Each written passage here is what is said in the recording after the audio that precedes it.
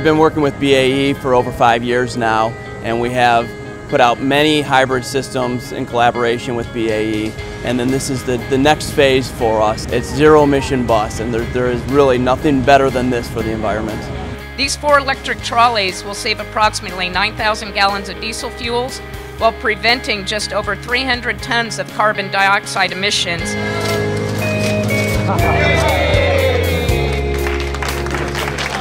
BAE Systems has been doing hybrid electric vehicles using a direct drive traction motor to the rear axle for almost 20 years now. It's the same technology that's in 7,000 delivered hybrid buses that is in this bus behind us. And what that means to the user is extremely high reliability and maturity of the components that go into this bus. But perhaps the most unique feature of this vehicle is the way we charge it. And that's the inductive charging we'll do at the BART station. Every 2 or 3 runs the bus makes, it will inductively charge its battery back up to as much as 70% of capacity. It's an inductive charger, otherwise known as wireless charging, so there's no contact required at all. There are no cables to plug in or unplug.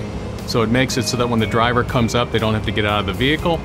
They can just touch a button on the screen and it'll automatically start charging, and as soon as they leave, it'll automatically shut off the charge. In picking Gillig and BAE and WAVE, we think we've got the right team, the best team that is out there to do electric buses at this time.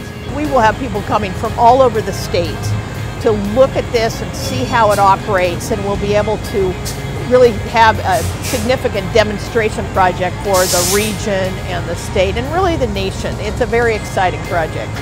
I am very excited to work on this pure electric bus, and I know with the BAE highly reliable components and the incredible charging capability, I think this is the leap in the future. Everyone worked very hard to get this bus and the system integrated well and make it the most solid system that we've ever delivered on an electric bus.